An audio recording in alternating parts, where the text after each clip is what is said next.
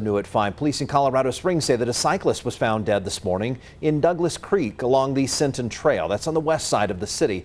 The call for service came in just before 11:30 today. Two Good Samaritans spotted the man, stopped to help, and called 911. Now, crews from CSFD and the AMR responded. They determined that the cyclist had already died. The police have not said how this happened. They do not suspect foul play.